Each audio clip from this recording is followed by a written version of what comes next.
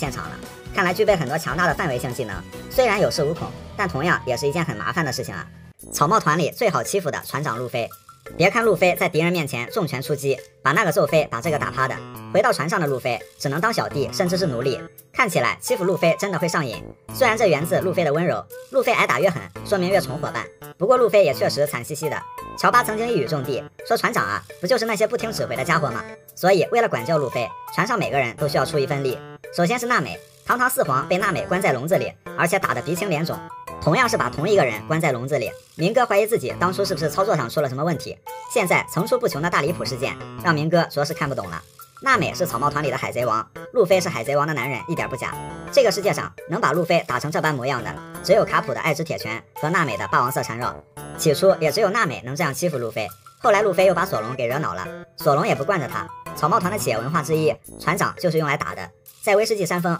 睡迷糊的路飞误会了索隆，索隆也懒得解释了，与其大打出手。在阿拉巴斯坦，路飞因为吃了奇怪仙人掌而产生幻觉，把索隆认成了老沙，两人拳脚相向。平时路飞时不时的误伤索隆，更是屡见不鲜。所以索隆最大的愿望不就是让自己的大名响彻天堂，顺便把路飞给送上去。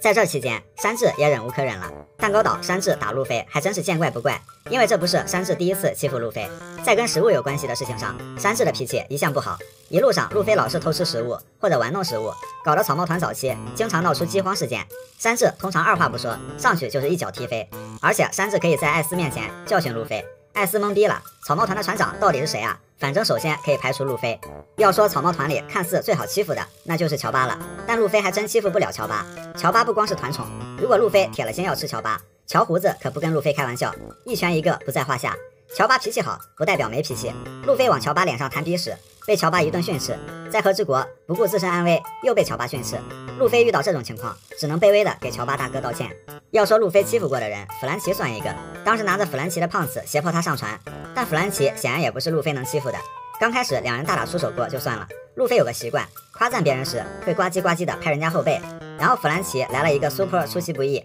把路飞掀翻在地。这弗兰奇越看越像是故意的。两人还玩过相扑大赛，看得出来弗兰奇也不是路飞能欺负的。那罗宾呢？罗宾是连娜美都最多只能吐槽不敢动手的存在，路飞更没本事欺负罗宾了，反倒是腹黑的罗宾酱一招虚虚实实戏耍三人。罗宾倒是没有像其他人那样欺负可怜的船长，不过在左屋的时候，路飞在那玩吊桥，搞得一群人心惊肉跳，罗宾居然跟其他人一起怼了路飞，好玩个屁，这属实是罕见。而乌索普因为是娜美的闺蜜，有欺负路飞的特权，一旦路飞脑子又抽了，闺蜜组就会对路飞进行混合双打。2年后，乌索普更是只要路飞说了什么比较简单直白的话，就会出面教训路飞。虽然没啥用，因为路飞有自己的一套想法。以上这几个人呢，平时极力克制着想欺负路飞的欲望，毕竟他们在打路飞版奥兹的时候全体黑化，一点都没手下留情啊，打完就掉头跑，这个多少是带一点对船长的个人恩怨了。那船上就剩2个最老实的布鲁克和慎平了。他们平时不会欺负人，那只是因为路飞没把他们惹毛而已。情不自禁的时候，一样会拳脚相加。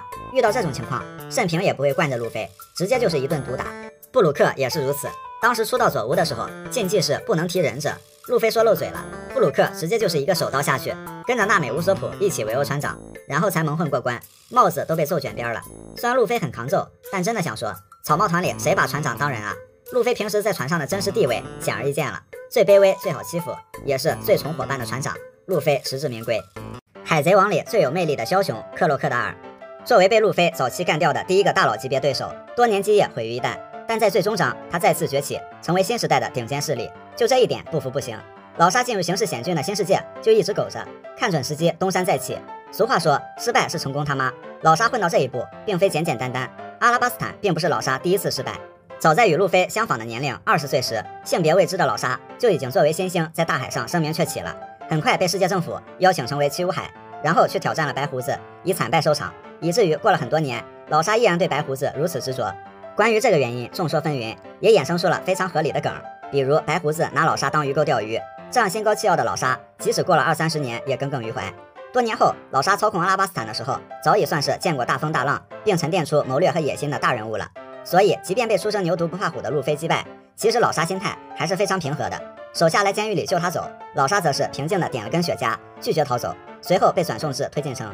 老沙可以说是枭雄里面最喜欢用脑子的，也是很随性的，就这么灰溜溜的跑了。他可能觉得暂时没有任何意义，也不想那么干。直到再次遇到路飞，老沙一笑泯恩仇，逢人便撒气不离大拿的老沙，看起来居然那么的通情达理，被初出茅庐的毛头小子打败的耻辱，并没有让老沙感觉到愤怒，反而他觉得眼前这个草帽小子将是开创新时代、搅动大海格局的人物。老沙不想当这趟顺风车的乘客，他想当这趟车的司机，并开动它。时机已经成熟，是时候在乱世中再次惊艳世界了。不得不佩服老沙的眼光和格局。从推进城出来，老沙就已经开始下棋了，而且是一盘大棋。当巴基的传奇经历被海军曝光，其他人都在对巴基冷嘲热讽，只有老沙是若有所思。不光是老沙沉稳冷静，他那时候就已经看上了巴基的霸王色运气和忽悠人的能力，为之后老沙借钱给巴基开公司埋好了伏笔。在顶上战争中，老沙成了战场上最忙的人。白胡子、战国、赤犬、鹰眼、明哥又怎样？喜欢打高端局的不只是小马哥，克洛克555开达尔只是不轻易显山露水而已。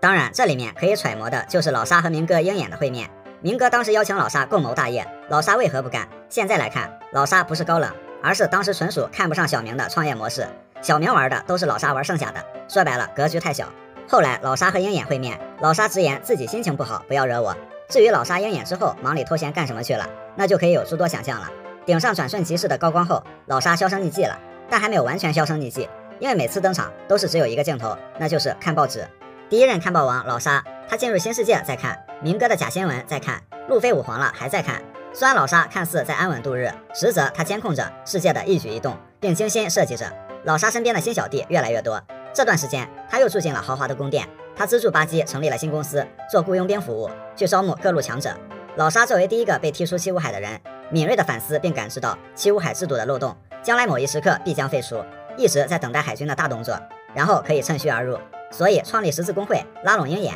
现在来看肯定不是头脑一热就去干的，不轻易抛头露面，躲在幕后运筹帷幄，可是老沙的绝活。虽然十字工会成立后，因为巴基那些极品小弟擅自发布了离谱的海报，引起了海军的高度重视，巴基稀里糊涂当上了4黄，出了点小意外，不过问题不大。老沙鹰眼身前多了一个拉仇恨的挡箭牌，也是再好不过。老沙的赏金是十字工会3巨头里最低的，但他才是真正的董事长，这似乎更符合老沙韬光养晦的做派。老沙就是在赛道上屡次摔跟头，还能一口气后来居上的人，所以不管老沙最后何去何从，他已经是足够牛批了。海贼王里最成功、最合格的枭雄，非老沙莫属。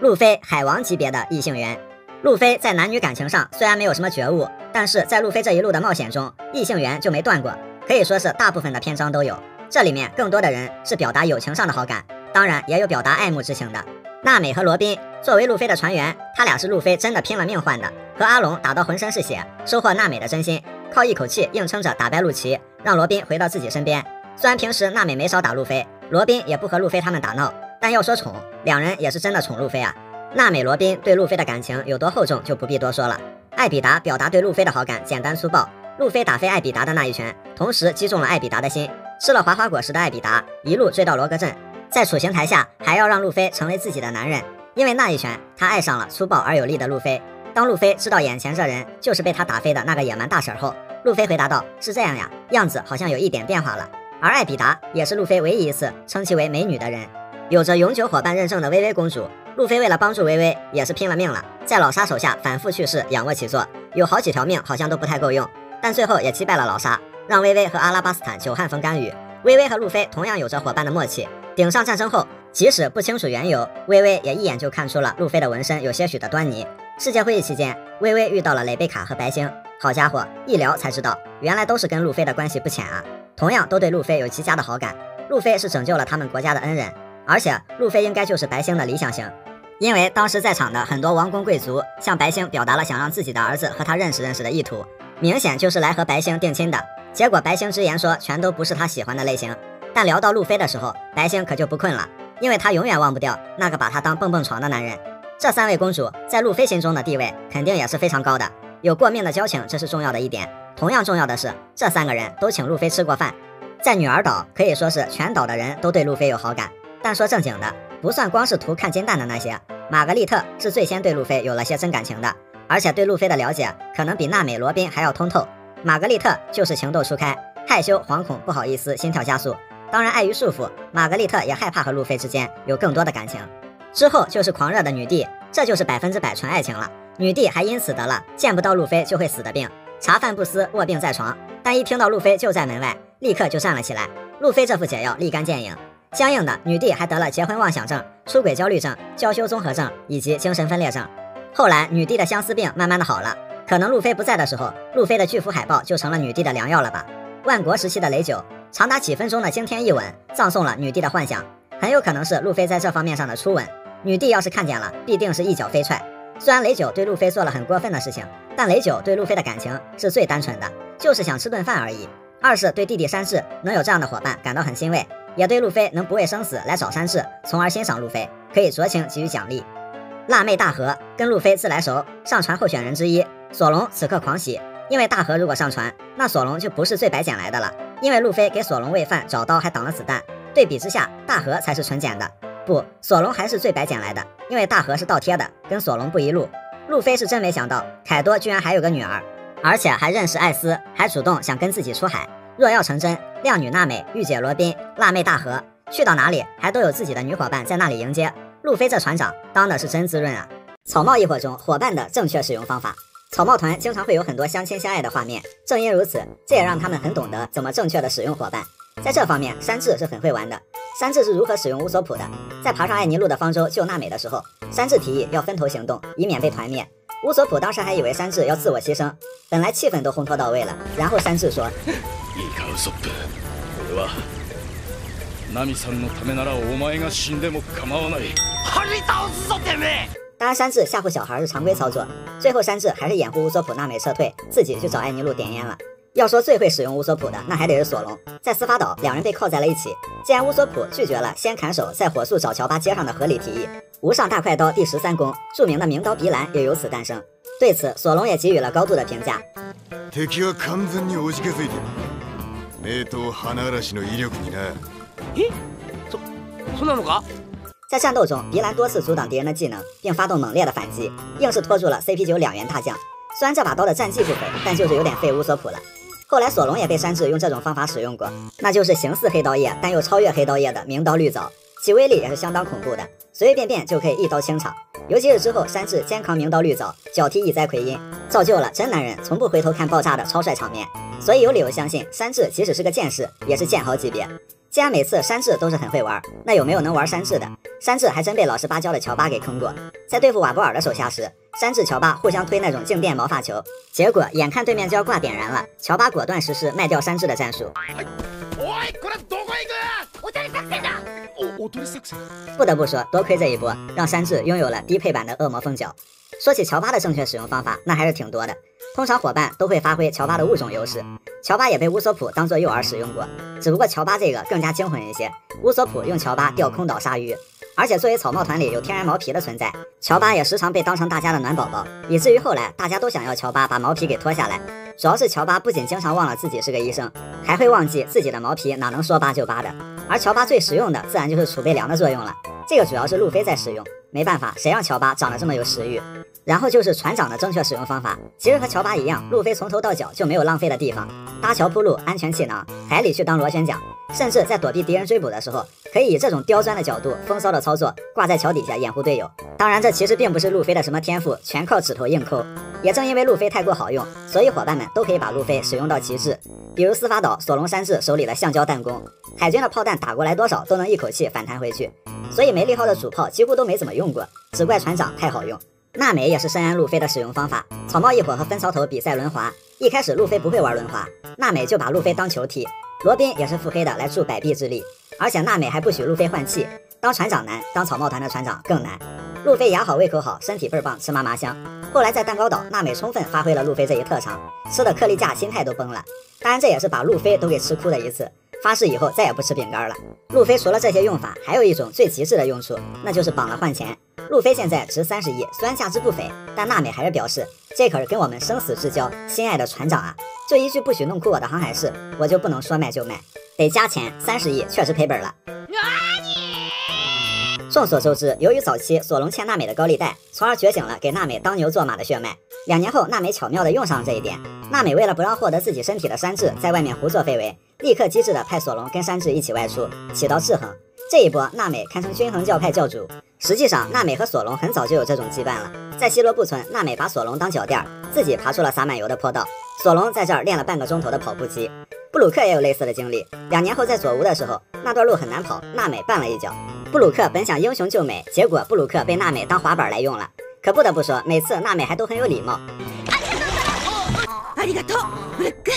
索隆布鲁克真的想说，我真的谢谢你啊。而站在食物链顶端的娜美也被好闺蜜乌索普摆过一道，他俩之间的操作堪称是比谁更塑料。在鬼岛，乌索普躲在娜美身后挑衅润提，不仅骂润提是大蜥蜴，还叫嚣要打败凯多。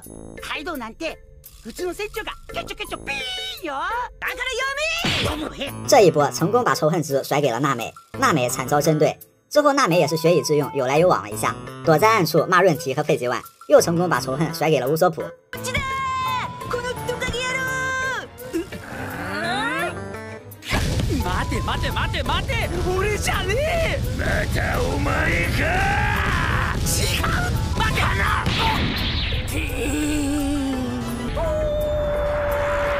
后来看到奄奄一息的乌索普，娜美饱含热泪，动情地说：路飞这边平时虽然都是伙伴使用路飞，但对路飞来说，伙伴们正确的使用方法是什么呢？那就是拉着伙伴们一起玩跳楼机。每次路飞都是玩得很开心，但伙伴们堪称是人在前面飞，魂儿在后面睡，最后都吓没了半条命。去蛋糕岛那次，还偏偏是娜美、乔巴、布鲁克这几个最胆小的。乌索普因为参加了德岛一战，幸运的躲过了一劫。而在草帽团里还有一种伙伴的用法，那就是互相当坐骑。可以看到乔巴骑索隆，路飞骑乔巴，娜美骑路飞，而娜美也骑过索隆，也骑过乔巴，甚至还骑过慎平。名曰海贼王还是航海王，显而易见。所以草帽团这一系列操作，正可谓是正因为相亲相爱，才能正确使用。当众人看到草帽一伙悬赏令时的反应，每当路飞拿到自己的新悬赏后，都高兴自己又涨价了，名气又大了。也确实，悬赏令飞向全世界，仿佛在告诉亲朋好友们，这伙人又他妈出息了。路飞首次悬赏3000万的时候，还在海军基地打杂的科比为路飞感到高兴，感叹路飞桑又向梦想迈进了。可雅小姐的关注点反而不在路飞身上，而是秒注意到了乌索普的后脑勺，看来这就是真爱了。泽普老板把路飞的悬赏令挂在了海上餐厅，看着大海思念着这个少年，也更加想念山治。马奇诺虽然比较担心路飞，不过也为路飞去追寻自己的梦想而高兴。村长则是说出了是梦想还是宿命这句意味深长的话。风车村都为此兴奋，路飞真的成了全村人的希望。鹰眼还为此专门找到了红发，因为红发跟他提过这个小鬼，结果红发直接就拉着鹰眼开启了宴会。看来红发团今天很高兴。这话标题名为东海头号恶人，路飞可谓是名扬东海，其他和路飞有过交集的人自然都是不可思议的反应，当然也受到了父皇蒙卡的表情认可。第二次悬赏，草帽团打败老沙集团，路飞飙升到1亿，索隆6000万。阿拉巴斯坦这边率先拿到悬赏令的是伊卡莱姆和加卡，他们反而是担心草帽团的安危，只不过通报草帽团的时候，路飞他们已经启程了。这一次又有鹰眼，他感叹这伙人已经到了让世界政府头疼的地步了。看来鹰眼还真是很关注草帽一伙，甚至还难得一见的参加了那次的七武海会议。世界政府这边对路飞1亿悬赏令发表评价的正是老土星，不过老土星反而吐槽克洛克大尔给他惹了麻烦。老沙真的想说，土星你老糊涂啊，明明这帮人先惹到我的。魔古镇的海贼们看到路飞和索隆的悬赏，堪比后来海军看到四皇一个个10位数悬赏的反应，因为他们惹到了一个不得了的人物，也就有了路飞扮猪吃虎一拳秒贝拉米的好戏。而最激动的就是黑胡子了，直接带着路飞索隆的悬赏令来堵人了。直到这个时候，作为当事人的路飞索隆居然才知道自己涨价了。第3次悬赏，司法岛之后全员恶人全团悬赏，而他们的悬赏令也纷纷传回故乡。风车村这边大家都在为路飞干杯，马奇诺感叹路飞他们看起来很开心的，然后拿着乔巴的悬赏令说还带了一只这么可爱的宠物。乔巴听到真的会哭死，只有村长好像不开心，吐槽卡普也不管路飞，祖孙3代都有问题，这倒是句大实话。索隆成了一心到场的骄傲，他的那些学弟们很多并没有见过这位绿头发的前辈，看着悬赏令纷纷夸索隆很帅，而且都想去当海贼了。更四郎很头疼。娜美的故乡可尔西亚，阿健正在忙着给海军本部打电话投诉，阿健用淫荡来形容娜美的悬赏令，而且看起来像是征婚的。不过诺奇高一眼看穿了阿健，阿健明明是很高兴的，还专门把娜美的照片放大装饰起来。乌索普的故乡希罗布村，可雅小姐一眼就看出了戴面具的人是谁了，村里的人都不相信，而乌索普的3名悍将感叹船长可是能把大话成真的男人，而这句话后来依然在变成现实。海上餐厅，兄弟们看着山治的悬赏令笑中带泪，不知道是喜极而泣还是笑出眼泪。兄弟们评价山治太帅了，简直一模一样，而且还专门挂在门口迎客。后来海上餐厅的铁板烧分店门口的装潢直接就这个，所以当草帽一伙回故乡的时候，所有人都是笑的，只有山治是哭的。乔巴的故乡慈古岛，多尔顿把草帽一伙的悬赏令给了朵莉尔姨娘，多尔顿还特意解释乔巴的悬赏金可能是搞错了，而姨娘还是很宠溺的说，能看到乔巴，其他的都无所谓了，这比什么都好。阿拉巴斯坦这边几个人还在懵逼中，他们疑惑罗宾为什么在草帽一伙里面，而薇薇则是很释怀，表示这没什么，相信路飞所做的一切。弗兰奇的悬赏令则是让小弟们非常担心水之都难有大哥的容身之处了，所以就有了后来小弟们扒弗兰奇的内裤赶大哥上船的操作。革命军这边，因为当时革命军大部分人还不知道路飞是龙的儿子，所以龙也是无意间看到桌子上草帽一伙的悬赏令，革命军干部还正经的报了一下悬赏总数6.67亿050贝利。乔巴表示那50倒也可以不加，听着有些许刺耳。龙则是很淡定，一如既往的走到阳台吹吹风，并支持路飞去做自己想做的事儿。而卡普则是难掩骄傲之情，甚至在战果面前夸路飞，顺带夸下自己，真有两下子，不愧是我孙子，气得战果也是没办法。而斯摩格拿着草帽一伙的悬赏令，发誓要赌上尊严，将其摧毁在新世界，这也是烟鬼来新世界的一个原因。只不过烟鬼嘴上重拳出击，后来身体还是很诚实的。第4次更新，路飞因顶上战争2年期间涨到4亿。由于这期间发生了很多大事儿，草帽一伙不再是重头戏了，只有路飞2年后后知后觉，一如既往的开心自己又涨价了。得岛之后第5次更新，也是草帽团第2次全员更新。也许路飞涨价司空见惯，这一次风车村的主角不再是路飞了，而是马奇诺的孩子。桌子上摆着草帽一伙的悬赏令，一心到场的小学员都遮住了一只眼睛，模仿索隆的3刀流，这让更四郎更头疼了。这俩大兄弟正是索隆小时候的2位师兄弟。乌索普的3名悍将这一次更加激动，因为自己的船长终于成了赏金2亿的大海贼了，主要是这一次终于有正脸了。海上餐厅的伙计们有的是气急败坏，因为刚刚装潢的个性门头和餐厅传单，怎么悬赏令还说改就改了呢？而哲普老板看着只许活捉的字样，若有所思。